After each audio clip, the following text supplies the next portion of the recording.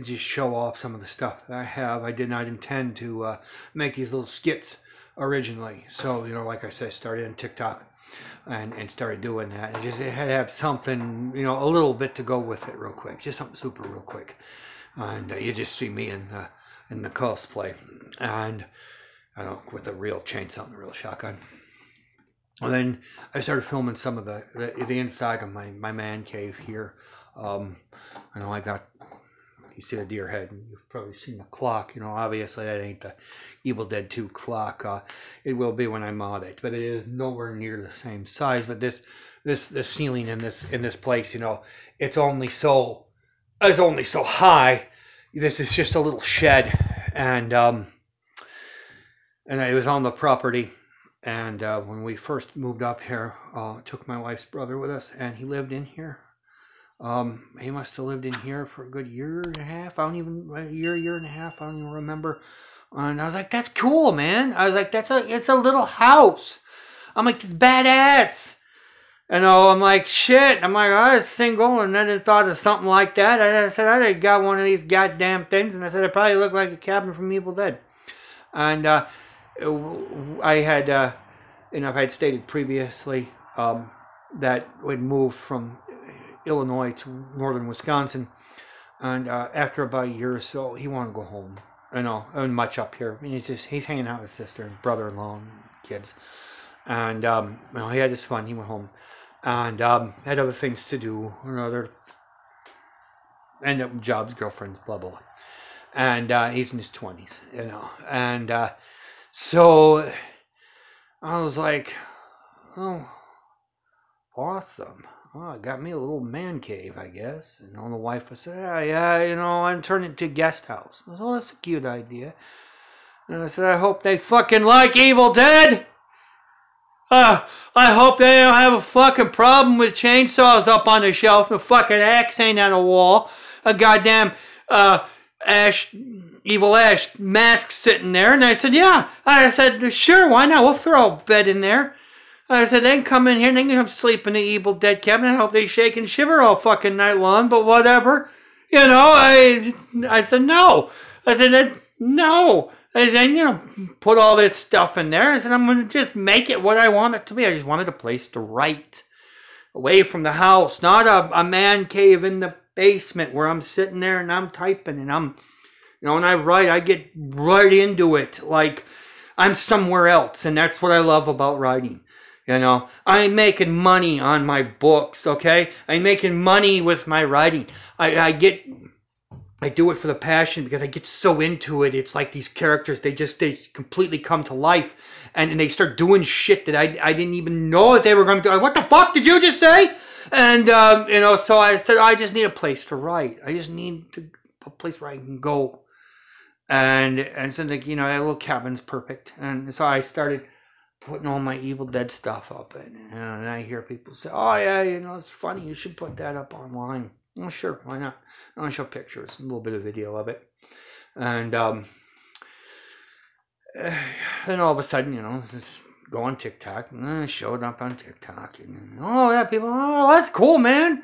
That's cool. So I started making little videos, started making more watermelon videos and little skits. You know, I said, why not? I'm just a little role play and a little role play cosplay in a cabin, you know. I got something to fight, and I got that. And the background setting, you know, I mean, obviously this cabin is not screen accurate as far as what you see in the movie. One day I might do that. So, and I thought about it, and I hunted down. Now you can't find that clock. People have been making it. Another friend of mine that I met online made Evil Dead chainsaw replicas. He built the clock, the actual clock from the Evil Dead 2, Evil Dead 1, Evil Dead 2, Ash versus Evil Dead. And it is an exact replica of that clock. Oh, it's quartz clock, you know, it battery operated too, but it didn't have all the winding stuff that was an old antique Indonesian clock Sam Raimi picked up. But I could simply mod this to maybe look like it, putting the thing on top, make it a darker color, and put the different face on the dial there, and the pendulum and the Evil Dead clock is got a wood stick and brass, round brass, unpolished brass for the pendulum. So it wouldn't be too hard to just kind of mock up a little bit. I hunted down, the closest thing I had to gooseneck lamp. I said, I need that old gooseneck lamp. And it's obviously not one you go pick up at Walmart for $8.99 now. And whatever, I said, it's got to be the old the old iron casted gooseneck lamp that was sitting on that table in there. And the curtains in this place, this house that we purchased up here, it was owned by just an old lady. I mean, the only person that ever lived here. And she had all those ugly granny curtains. And she left them behind, It's like a young couple, younger couple, people like us moving in, got doily looking curtains, whatever you call those things. And so I just shoved them somewhere, didn't even throw them away. And I come to do the cabin, and I said, oh, snap. And my wife was like, why would a guy want old lady curtains hanging up in his man cave? And I said, she doesn't watch this stuff. She don't know what it is. She does not like horror movies. Now, she'll watch Insidious and The Conjuring, but she's not going to sit and watch the bloody stuff. She's not going to watch that. She don't like Jason, and she's scared to death of Michael Myers, and she don't know who Ash Williams really is, other than what I've told her, what little she has seen. And so, she don't watch that. I said, this was in the fucking cabin in the movie. I said, I put the curtains up. There wasn't enough of them, so I just sliced them in half. And there's one on each side. And this one, I know there's sun in this camera. This one, it's still got my air conditioner in. But, it's just ugly, shredded curtain. And I said, well, I don't want to look good. He said, I want to look like the movie, but I want to look kind of creepy in its own way. And I took extra pieces, and I did the table where the gooseneck lamp sits on, along with the chamber stick candle holder, and just, draped it like around there. And same with the Fox fireplace. I just I put a little piece of it there, and this is just a fireplace. I just put this together with random 2x4s and 2x6s and a couple other various pieces of wood. I did go out and I purchased that wood, and to make that, just wanted a simple idea to just throw something that looked like a fireplace up. As I looked at those, and they got them ones that are heaters, and I do use a heater in the cabin. And I said, well, I said that would work. And I said, they're a little pricey sometimes, especially since I wanted it specifically to be a certain height. You can get those typical fireplace heaters that are small. And I said, no, I said it's got to be up here. And I said, because I need room to put. This is an actual Dietz #2 lantern. That's not one of the new ones you'll buy. This is one of the really old ones, and it's like the one that Bruce Campbell's holding in the original Evil Dead movie, and the Evil Dead 2, and he's holding it. And so I got this one on eBay as well. I don't even remember what I paid for. Not a whole lot. I don't even know if it works. I don't use it. It sits here. I got a little hook there, which sometimes you probably don't even see on my films, because I don't want it to fall over and break. And then I needed the deer head, and I chose this as opposed to a real one. I don't know if you guys ever really know this or not, but it's just plastic. It's just a fox deer head. I was going to put the thing that's supposed to go behind it, the plaque, and I never really did that. And this don't stick out obviously like a real deer head. And like I said, this cabin is only, and if you look at it, I don't got a whole lot of ceiling room anyway, and the real thing would would stuck out right here.